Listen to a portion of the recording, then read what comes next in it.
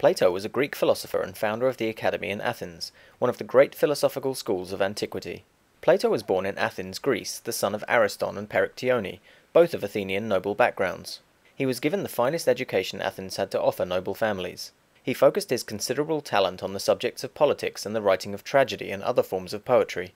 His affiliation with Socrates, one of the founders of Western philosophy, changed the course of his life. The destruction of the Peloponnesian War left Plato in a troubled position. Plato welcomed the restoration of democracy, but his mistrust was deepened some 4 years later when Socrates was tried on false charges and sentenced to death.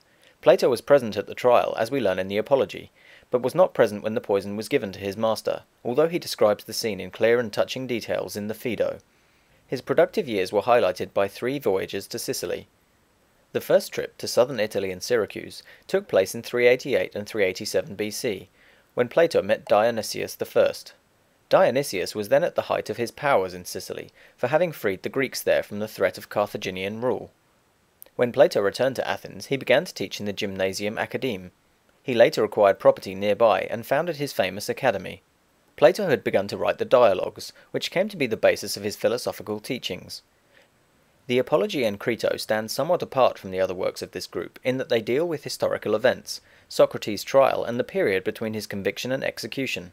Plato's own great contributions begin to appear in the second group of writings, which date from the period between his first and second voyages to Sicily.